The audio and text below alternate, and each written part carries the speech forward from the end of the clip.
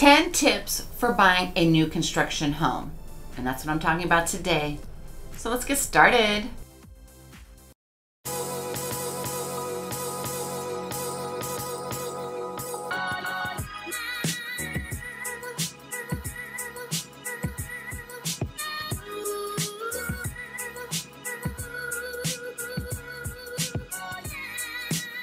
Hey everyone, welcome back to my channel. I'm Angela O'Hare, your favorite Las Vegas realtor. Today I'm going to be going over 10 tips for buying a new construction home.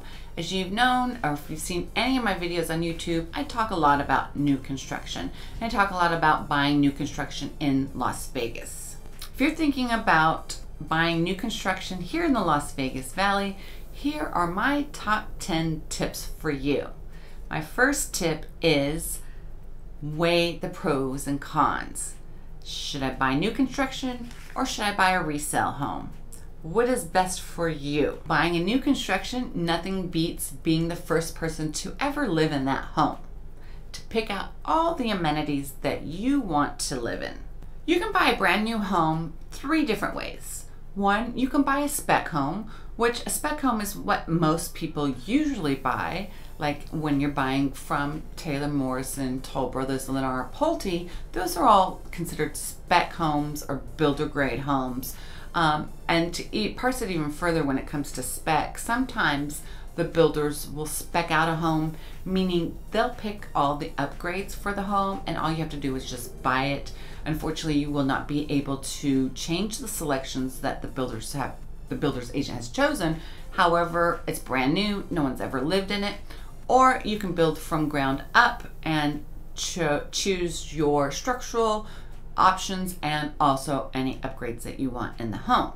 The next one is buying a semi-custom home. A semi-custom home basically is kind of the same process of buying a spec home. However, you may have a little more options when it comes to the structural options. And then your last option is actually just buying a custom home from ground up.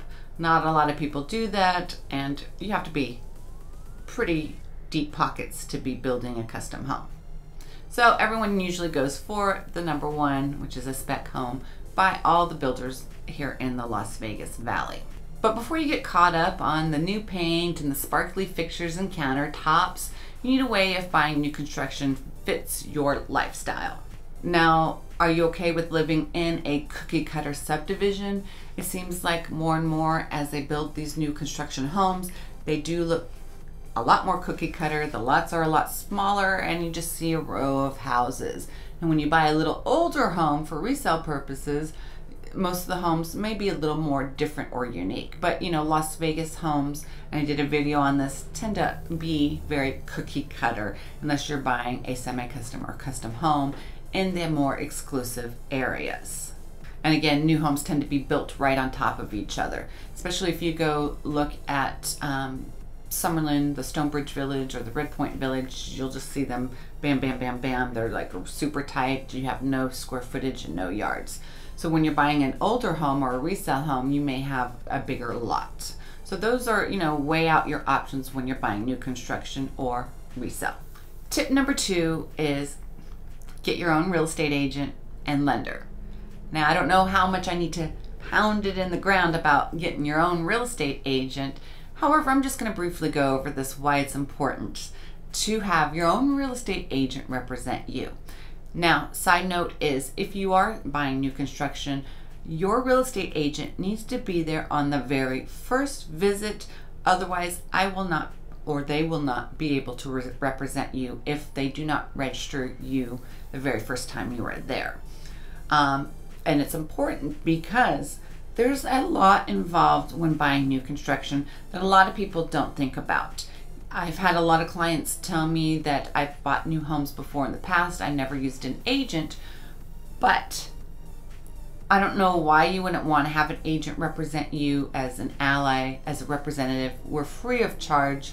To make the process smoother, there's a lot involved, and it's very important that you have someone there to go over everything. And there's a lot of questions that you may not even thought about asking that is very important to go over. Another thing is that you also need to probably get qualified or pre-approved with the lender prior to even looking at new construction, because great, let's go look at new homes. Let's register, put our names down. Can you even qualify? Are you even a qualified buyer? So get pre-approved by a local Nevada or Las Vegas lender. They have to be licensed in Nevada. Now, if you want to use Chase or Bank of America or Wells Fargo, you can. But as a side note, I don't ever recommend using those types of lenders, because you will be passed from one agent to another agent to another agent. When you use a local lender, you're with that local lender from beginning to end. Now, as a side note, quite a few of the builders, not all, will offer incentives if you use their in-house lender. And what I mean by incentives is they may offer to pay a percentage of your closing costs off of the base price. So if your home, the base price is $500,000, they may cover only 2% of the base price towards your closing costs, or 3%, which is huge savings, because that's extra cash that you don't have to come up with and you can spend in the upgrades of your home. So when you are about to start looking for new construction, you need your own real estate agent and you need your own lender. Now, you don't have to use the lender that the builder provides. You can use any lender that you like, but you know, if they give you incentives, obviously I would go with the lender that has the best benefits for you. Tip number 3 is research the builder and the neighborhood. It's very important to look at the reviews of all the builders in the Las Vegas Valley. I mean, we have numerous builders: Lennar, Pulte, Toll Brothers, Harmony Homes, Beezer Homes, Century Communities, Richmond American, KB Homes, to name a few that I can think of. Read up on them, see if there were any issues during the construction phases, see if any issues with defects when the clients moved into their homes. And to neighborhood, yeah, great, you're buying a brand new home. Fun, that's awesome. But what is that neighborhood gonna look like in 10 years or even 5 years? If it doesn't have an HOA, then that neighborhood's gonna look pretty lousy in the end. But most neighborhoods here in Las Vegas, if not all newer ones, will have an HOA. So you know that Summerlin, for example, in 10 years, we know that that Summerlin neighborhood is going to uphold its value. Because if you look at resale homes in Summerlin that are 30 years old, those neighborhoods are still desirable and people still want to move into them. So when you buy new construction, I think it's important to buy in a master plan community, just because of that fact. I show a lot of houses and those homes were once new homes. And then when I look at them, it's kind of like dumpy looking. So think about how it's going to uphold its integrity and how the neighborhood is and what's around it: shopping, conveniences, etc. Tip number 4 is be aware of new construction timing. So as you know, right now there is a huge lumber shortage going on, and a lot of builders are still trying to get caught up from this lumber shortage. So people that had bought back in March still do not have their houses framed. I have a lot of homes under construction right now, and quite a few of my buyers are delayed. The build of their homes are delayed by a couple of months because of this. So typically you could see around 6 to 12 months for a build. Now it's a little more than that. I would say 9 to 12 months. It may take longer. So okay, great, you're buying a new home, but where are you going to be living during this time while it's being built? Now, I did mention that some of the builders will offer spec homes in a normal world, in a normal market. Some builders may have a few, which they call standing inventory, but I don't see it happening. I don't see any standing inventory hanging around just because of how fast things are going. But in a normal market, if you need a home fast and a builder has it, then that's a great option. Tip number 5, do not expect price reductions. Seriously, it's the price that it is and it's not going any lower. You can't haggle, you can't negotiate in price for new construction like you could in resale. The price is firm and it's set, and that's the price that you have to pay. especially in this market. Now, if it's a slower market, maybe the builders will offer other incentives like additional upgrades for your home. However, right now it is a rat race and you're not getting any deals. Okay, the only deal you may get is lender incentives if you use the in-house lender. Tip number 6 is know what's standard and know what's extra. So when you're going into a new model home, you better believe that pretty much everything in that home is an upgrade and is extra, and your home's not going to look like that unless you want to fork up a lot of money. Even the faucets, they have faucets that are upgrades. How the walls are upgrades. The baseboards, every little thing is an upgrade. So be prepared on knowing what is included with the home and what is an upgrade. And tip number 7 is keep resale value in mind when you're selecting your upgrades. So normally when you buy a new construction home, the only thing that comes tiled is the entryway and all the wet areas. Entryway, kitchen, and bathrooms. Everything else is carpeted. Who wants carpeting? We live in the desert. A lot of people don't like carpeting here in Vegas. So I think flooring is an awesome upgrade for resale value. And as we all know, kitchens and bathrooms are what sells the home. So don't focus on a lot of other things. And, you know, like faucets and door handles and all those things can be changed later on if you don't want to spend extra on those upgrades. But obviously kitchen cabinets and countertops are harder to change out, and so is flooring. I would select, you know, obviously a good cabinet and countertops. You can always do the backsplash yourself later on in the future if you don't want to do they usually come with either the granite or the quartz 4-inch backsplash.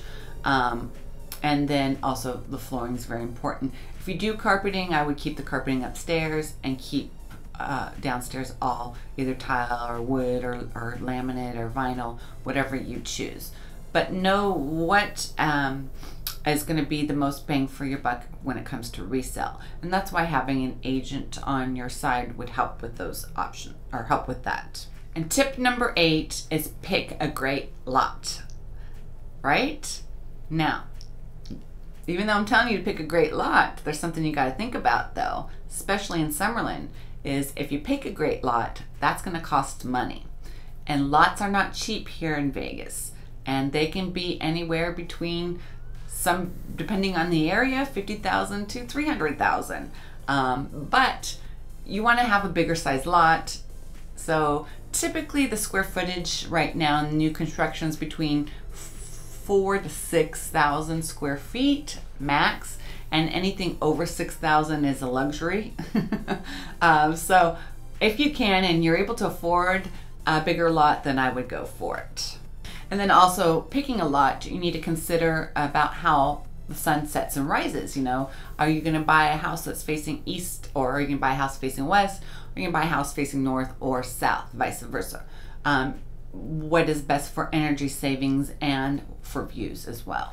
And tip number 9 is know your warranty. Typically when you buy new construction, each builder has different types of warranties. They may have a warranty on the appliances for the year. They may have a warranty of 10 years on the construction defects. So know your warranty inside and out so that you're better prepared if anything bad happens in the future. And last but not least, tip number 10 is hire your own home inspector. Now, some builders require you to get permission, and you may need a 30-day permission to have that home inspector on site before you closing. I would have a home inspection a few days prior to closing. You need to make sure that what are the rules that those builders have when it comes to having the home inspector. But you know, they're going to just make sure that everything's in good working order, and that it's operational and there's no defects or there's no issues with the plumbing, the air conditioning, etc. So that was my top 10 new construction home buying tips. I've had about 20 plus new home sales this year, so I'm quite experienced on helping my clients buy new construction. Another tip that I always like to give when you're buying new construction, especially in the Valley, is buy in the beginning of phases. I've done a couple of videos of new construction coming soon to the Las Vegas Valley. It's always best to buy in the beginning of the phase because one, every time a phase is released, the lots go up. So by the time that this community is completed, you will have gained equity in the home. I just had clients that bought the first phase in Castellana by Taylor Morrison in the Red Point Village. It's very exciting that, you know, they're the first ones in that phase. So yeah. Now, another thing though to think about is even though you're in the first phase, then even though you're saving money, is that the construction going on for a year. Are you okay with living in a construction zone for a year while all the other houses are being built? So there's a lot of pros and cons to buying new construction versus over a resale home. And I didn't even talk about property taxes. In Nevada or here in Las Vegas Valley, the property taxes are typically 1% of total purchase price. I go over this in every video I talk about in new construction. So just FYI, if you haven't seen those videos, that property taxes are 1% of total purchase price versus buying a resale home, which is considerably a lot lower, if not half. Anyways, if you're thinking about buying new construction here in the Las Vegas Valley, you can always give me a call, Angela O'Hare, at 702-370-5112, or I've posted a buyer form link down in the description below. As always, if you like this video, you know what to do, right? Smash that subscribe button, like, comment, share, all that good stuff. And thank you so much for watching, and I can't wait to see you guys on the next one.